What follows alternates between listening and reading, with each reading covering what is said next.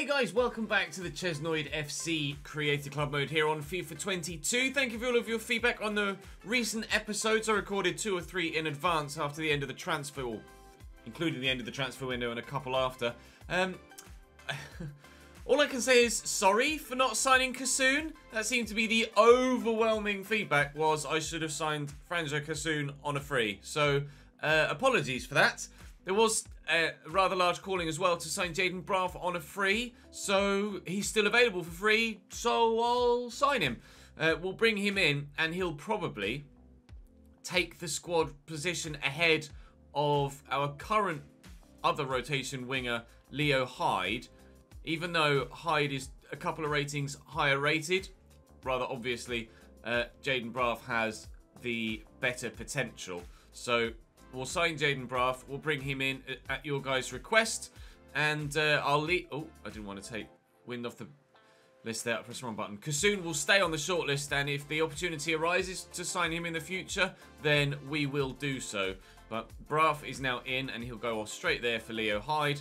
And that's another signing added to the club at your request. May actually look to sell Leo Hyde in that case.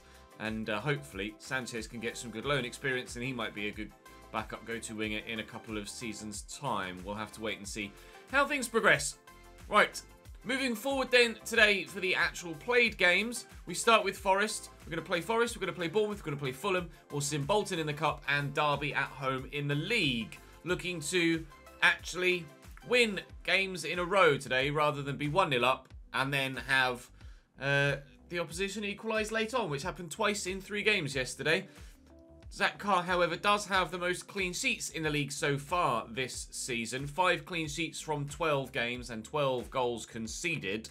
So, defensively, we're actually pretty good this year, which is not something I'm usually able to say.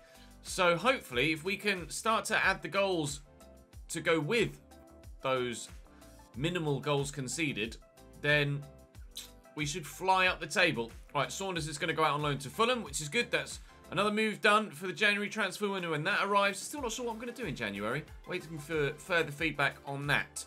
We'll have to wait and see what you guys say. But for now, I'm going to crack on, and I will see you in the game against Nottingham Forest.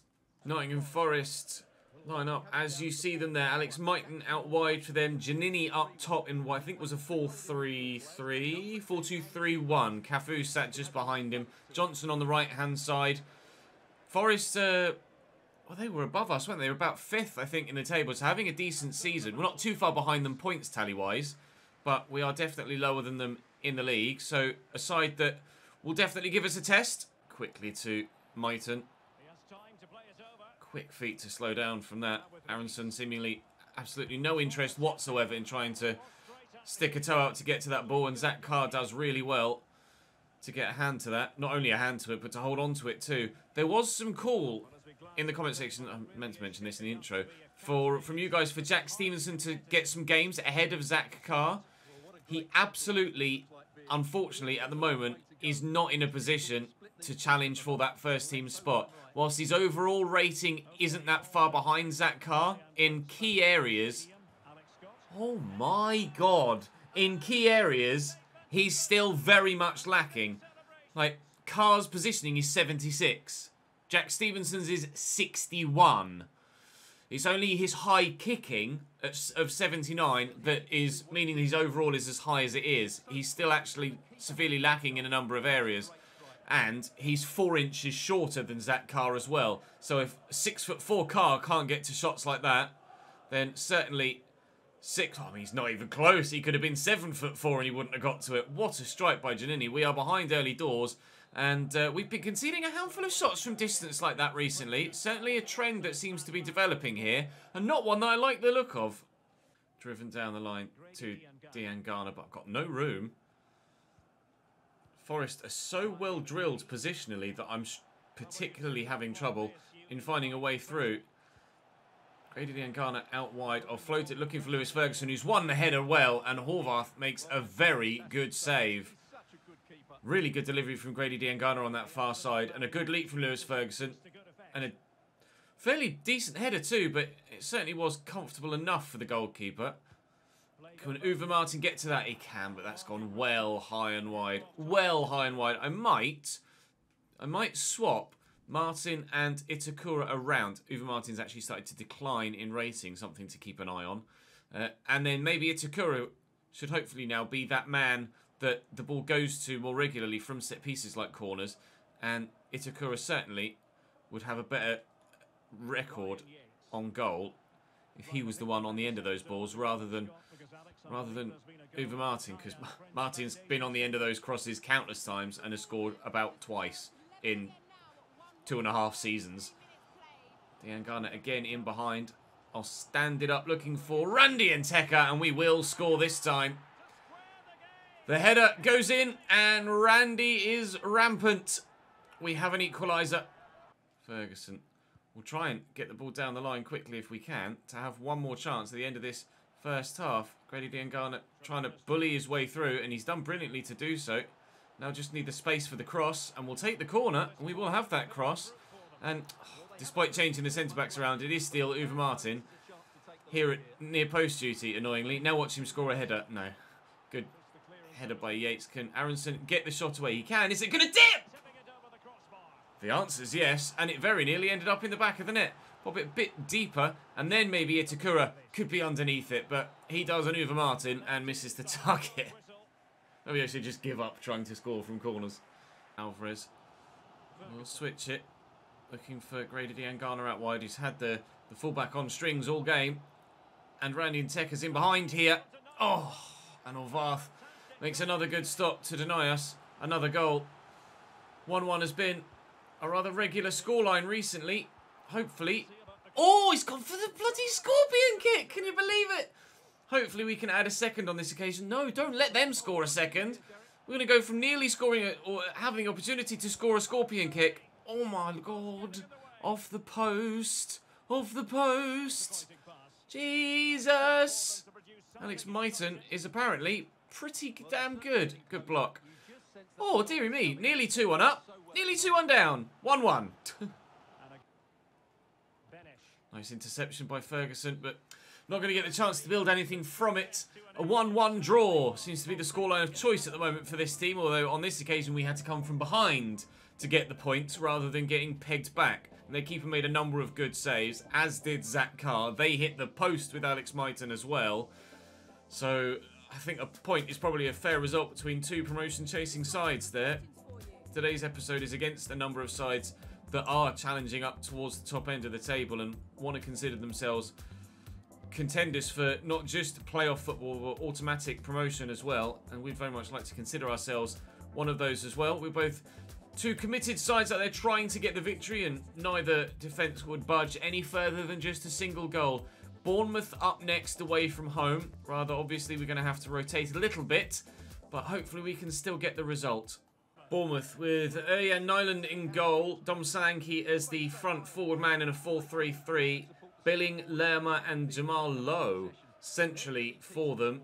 Christie wide on the right, Glover wide on the left, Pascal Strauch actually at left back for them, former Leeds man. I've slightly rotated, I probably should have left that on screen so I could show you. Ben Brereton Diaz starts up top, Jaden Braff gets a start on the left, Woods in at cam and Amadou in at centre back. The only changes for me. Right, 3 points this time, please. I don't want to go 1-1 draw, 1-1 draw, 1-0 win this time. I want 1-1 draw and now back-to-back victories and hopefully 4 victories in the remaining games today with 2 played games to go, including this one, and then a sim game in the cup and a sim game in the league after that. Brereton, I'll just lift this, hoping that... Oh, Jaden Braff can get on the end of it, and he very nearly did. But the defender gets a little bit lucky. Billy lofted ball over the top. Iago will bring that down and find Jaden Braff. Right. Well, I've got loads of players itching to make runs. You can see Aronson on the far side making a good one. Brings it down nicely, but Strauch takes it off him. Decent ball by Jaden Braff, that. He doesn't have the best technical stats at all, Jaden Braff. He's certainly got a lot of improving to do, but it is the availability of that growth that was your guys' reason for wanting him to sign. He may only be still 72 rated only, but he does have potential of the early 80s. So we're hoping to see quite considerable growth from Jayden Braaf throughout the course of this save. From now until basically the end of it, he could well be our go-to winger in potentially Premier League winning and European title winning seasons. We'll lift that up, and can we get there? No. It's going to come back to Aronson, under control again. Into the middle again. Jayden Braaf going for the overhead kick. Ben Brereton blocked by Greenwood. Delivered into the middle here. Iago could be underneath this. He's not. It's Cook. I'm going to try and nod this down. Aronson will find it to Kura. He won't score from there. Oh, Iago, the ball wasn't meant for you. It was meant for the man over there. Never mind. Still 0-0 after 25 minutes. Bournemouth yet to... Never mind. Oh. I was about to say, Bournemouth yet to really cause us any problems. And then they very nearly set a man through one-on-one. Driven out to Aronson. See him on the run there, Ben Brereton. And he's in. And he's in. Oh, brilliant save by the goalkeeper. Ireland with an excellent stop. Solanke wins that header to knock it down to Jamal Lowe. And the frustration continues here at the Vitality. We've had all of the play. Can't seem to score the goal. Whoa, for a moment I thought I'd kick that straight to Dom Solanke. We can't seem to score the goal that we need to take the 1-0 lead. Ferguson into Ben Brereton again, looking to turn creator this time. It's Alexander Woods! There's the goal that we've been looking for! Up the Chesnoid FC. It's him again. It's him again. Alexander Woods just performs. He might not have the best stats. He might not have the best potential, but he has an end product. All over the top. Christie brings it down nicely, and this is dangerous. Solanke out wide. Glover. Sharp turn. Finds Dom Solanke again. Excellent block by Itakura. Practically lay on the floor there to try and ensure that the ball didn't get through. And we will get rid of this before half-time. We'll lead at the break by a goal to 0. And hopefully at the end as well. Christie. Just wait for that burst of pace from him. But you can't predict when it's going to come. Nor can you deal with it when it does. Smith inside to Jefferson Lerma. Here's Philip Billing. Dom Solanke. Jamal Lowe. Option out wide. Lovely touch by Glover. Oh, and talk about a finish from Dom Solanke. Wow. The quality of goal that our opposition have been scoring against us today and in the past couple of episodes has been spectacular. I thought in that position I had Dom Solanke dealt with 3 defenders around him and him on his left-hand side. I thought there's not really much he can do there. The one thing he could do was that. Jesus Christ, what a goal. Christie. He's just so quick. So fast. Cannot deal with Christie. Dom Solanke, nice tackle. Right, away we come. Ferguson to Aronson. Ben Brereton could keep that run going. Oh, and we could have found him well. That ball was destined to find him, I'm sure of it. And the defender somehow got in the way. Masson looks for Brereton as well, and he can't find him either. Seemingly not allowed to be played in behind, Ben Brereton, at the moment. Solanke, Jamal Lowe to Lerma. Christie looking for Solanke. Jesus Christ. What has gotten into Dom Solanke today? He's got a foot like a traction engine. 2 on Bournemouth. Strouk to Dom Solanke. Picked off nicely by Masson. Fuck knows what that pass was. And I think that sums up this second half performance from us. Dom Solanke decided that he was on crack in that second half. 2 ridiculously powerful finishes. And Bournemouth turned it around from half-time. From 1-0 down to 2-1 up. And supposedly they were the only highlights in the game. 4 shots apiece. Not good at Amadou with a 5.2. Didn't think he was that bad. Didn't think we were that bad. Bournemouth a very good side, obviously, for the level that we're playing at. But still, the unbeaten run couldn't last forever. But it's just been too many draws. I don't mind taking the odd defeat if it means we're getting wins in other games. But we're drawing other games and then getting the odd defeat. We just didn't take our chances today. Oh, if it weren't for Dom Solanke and his single-mindedness to just destroy me in that second half, then we'd have gotten a good result there. Russia sold, confirmation of that. This is good news. More money added to the coffers. Another fringe player sold on. Fulham away next. Fulham top of the table. And, I mean, we're still only 4 points off the playoffs. It's still very tight. Fulham and Norwich, though, running away with the league. Again, there's 2 up the top that just keep pulling away. Fulham still unbeaten. They've won 11 of their 14 so far. So, probably 12 of 15 with the way that I'm playing right now. Fulham with Gazaniga in goal. Steven Sessegnon at right back. To Silva, Harrison Reed, Damo and Gisa. Cengiz Ünder in their starting lineup. Harry Wilson there as well. 4-2-3-1 from the Cengiz Ünder. Hello. Not a player you would expect to be playing at championship level. Absolutely not. Harry Wilson scored a good goal against us last time we played Fulham, if I recall correctly. And, well, on the back of the Bournemouth game, I'm not entirely too confident at the moment.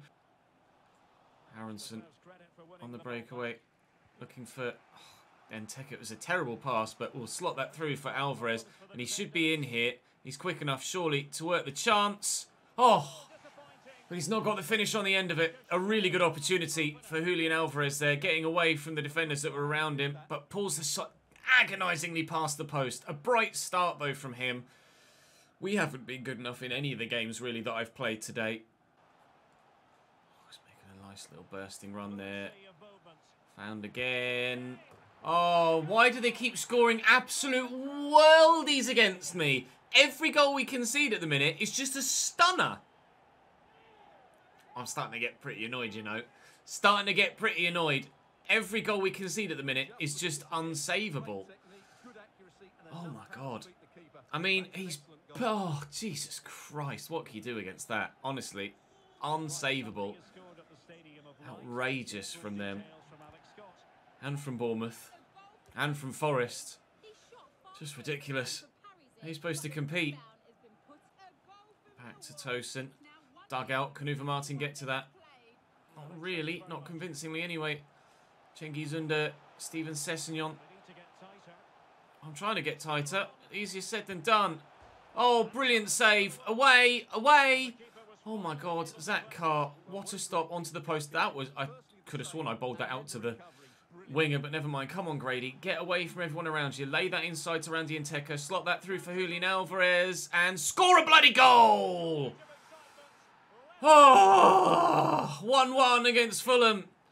Such relief. This has been so difficult, this episode. Like, properly tough. This championship division is so competitive. So competitive. It's outrageously tough to get out of this league. Trying desperately to do so, but still lacking some quality in playing staff and in managerial ability. Lovely spin by Aronson. Come on then. Lewis Ferguson's made a good run and the pass is decent. No! Oh, come on. That's the pass I need to get through. That's what I don't have and haven't had for the entire goddamn save. That final ball in key moments like that, where you just need that through ball to make it to its target and you're in for a goal. Oh, and again, just an extra little touch. It's just too much. I can't do it. I'll look for Randy Nteka. Please score this. At least get it on target, Randy. Oh, God. Go on, Grady. Oh, just little touches. It's just the little things that just don't seem to go our way in this save. Not just this season, in this save. That's a terrible pass, by the way. So inaccurate. On his favoured foot, with an obvious avenue to play the pass through. He still can't find it. Bobby Decordova-Reid is causing me problems here on this left-hand side, but Darnell Fisher gets a good toe in, and we actually win the throw there. Finally, something little goes my way, but it's probably too little, too late. 3 minutes added on here. Alexander Woods will switch this out, looking for Grady Diangana, but I just don't have the bodies forward to help me here. Oh, and then you... try and play the pass and just get caught in possession. You can probably see, just from the highlights that you get to see, just how frustrating it is to get results right now. The little things, those passes, that counter-attack where I had me, defender, Randy Nteka, defender, and a man free. I just need that ball to make it through. And the defenders are just so good at throwing a toe out and getting something on it. And I can't do that in defence. Oh, tough. tough games in the Championship at the top end. Really tough games. We might have to settle for a playoff spot again this year at best. We were resilient defensively. I mentioned at the beginning of the episode that we've been keeping clean sheets and or not conceding many goals. But I just can't keep clean sheets. I can't keep clean sheets. I don't feel like I'm keeping many. Even I was surprised when I saw that Zach Carr had 5 in 12 games. Because, especially of late, 1-1, 1-1, 2-1, 1-1, 3-2, 1-1, 2-1, 1-1. There aren't many clean sheets in there. There really aren't. Bolton next in the Carabao Cup, which should be a pretty straightforward fixture. Chance to get us through to the quarterfinals of the Cup. Chance for some fringe players to get some more first team football as well. Transfer offer from Seattle Sounders for Ryan or Reggie Bird even. Jimmy Madranda. I don't want the exchange player, but I'll just delegate. I don't care. I just want him gone. I just want him gone. All of the fringe players that we just can't seem to move on finally are starting to get some bids come in for them. How long is there between this and the game at the weekend? Not long, not long. I'll rotate a little bit, but then we'll sim this game. So Dean Garner will come out. And to be fair, I don't need to rotate any more than that, really. Right, come on, lads, please. Let's get through to the next rounds of the Cup, and then let's take it from there and get 3 points against Derby. You guys are thoroughly enjoying the struggle, which is great from an entertainment point of view. Oh, I'm having a tough time, though, getting these results that I want. Alvarez with the brace there against Bolton. We are through to the quarterfinals of the Carabao Cup. The opportunity to potentially get a cup final and or some opportunities in Europe if we're able to make it all the way through. I'm going to switch Aronson and Dean Garner over again. See if that can offer us something else in the next episode that I record. Derby at home. A loan bid for Gash. He's not going to get loan football anywhere. He's not going to get first team football anywhere else. We keep getting loan bids from clubs that just in real life would have no interest in him whatsoever. So I don't feel bad rejecting that. Like, why would Lyon and Arsenal want to loan a 72 rated central midfielder? It's just nonsense. Dean Garner with a fucking hat-trick on the right-hand side of that front three to give us a 3-0 win against Derby County. Where has that form been? Progress assessment. What's that about? Oh, sorry. Jesus. I've had my scout out looking in Chile. He's just not found anything so far. Let's see if he's found anything now. 66 to 90, no, he's rubbish. 64 to 90, no, he's rubbish. 63 to 87, he's rubbish too. 57 to 79, he's rubbish. 72 to 94, maybe Mark Sands. Maybe Mark Sands could be half decent, but it doesn't look like anything really is going to go according to plan at the moment. Transfer deal done. £1.9 million. Thank you very much. Let's get that done. And then that's another one out of the door. Well, that win against Derby has brought us up to 7th. We were on a decent unbeaten run before we played Bournemouth. We've only lost 4 games. I'm drawing too many. 6 draws in 16 games just isn't quite good enough. The top 2 are just gone. Again, those automatic promotion spots. We just can't get close to them at the moment. We came close towards the very end of last season, but only because the top 2 fell away. That may happen again this year, but 15 and 16 points from 2nd and 1st respectively. Unbelievable that the top 2 every single season just disappear. Well, 3 points off the playoffs, 4 points off 4th. We're still very much in the promotion hunt, and we're still only really stumbling along.